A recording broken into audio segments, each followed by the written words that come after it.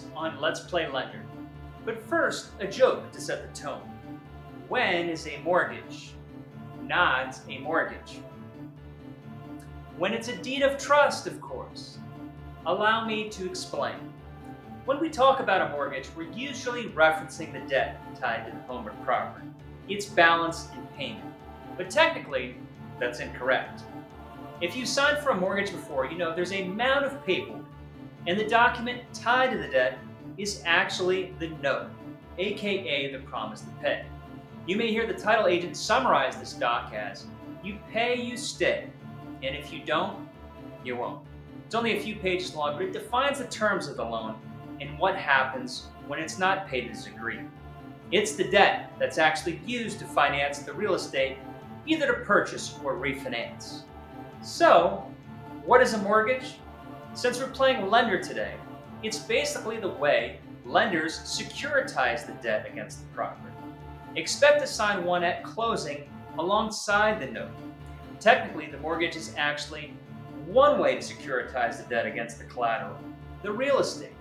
The mortgage works like a contract containing all the terms and conditions, including the repayment and upkeep of the property.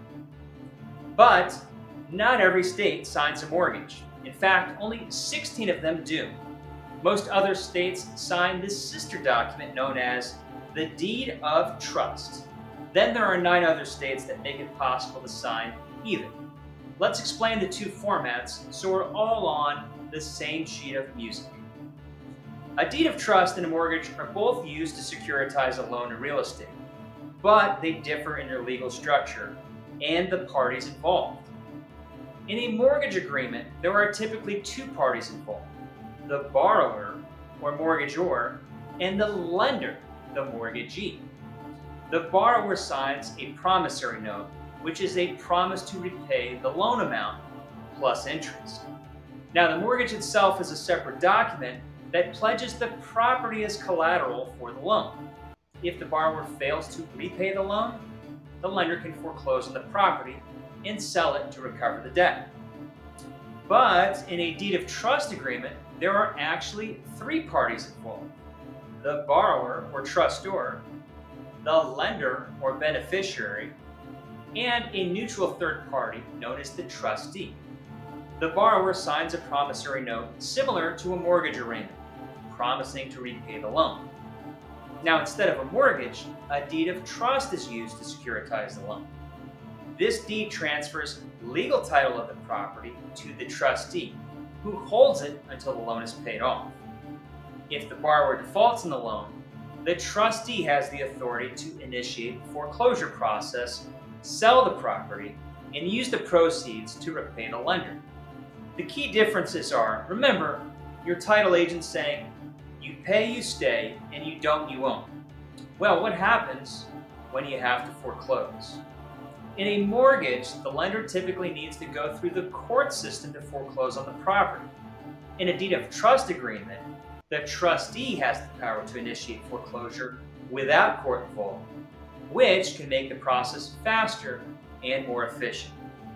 There's also a big difference in title. In a mortgage, legal title remains with the borrower until the loan is repaid.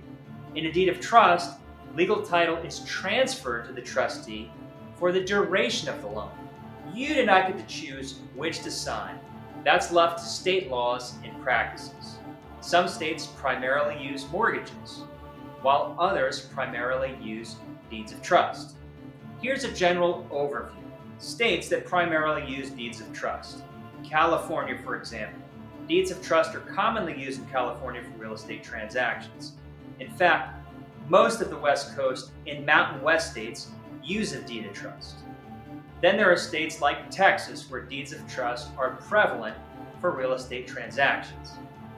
On to the states that primarily use mortgages.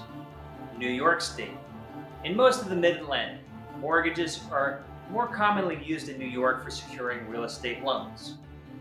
Then there's Florida, where mortgages are the typical method of securing real estate loans.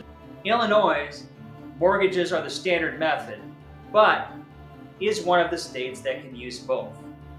Now here are a list of all the states that use mortgages: Connecticut, Delaware, Florida, Indiana, Iowa, Kansas, Louisiana, New Jersey, New York, North Dakota, Oklahoma, Pennsylvania, South Carolina, Vermont, and Wisconsin.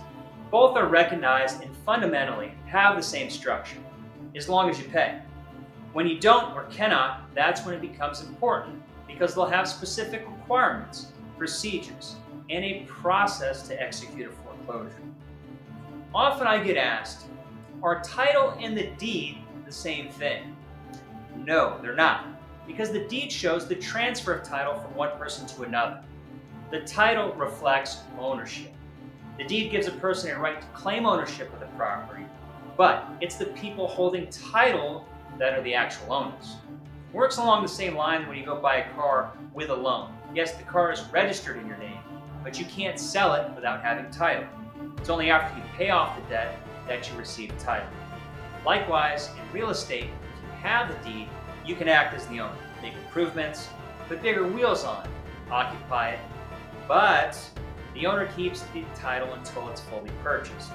Until the person with the deed fully buys the property, you don't have title. Now, that's what I call being well-versed. So next time someone brings up the term mortgage, you can afford to keep your nose in the air. You can tell the difference. Until next time, stay tuned. Hit it, boys.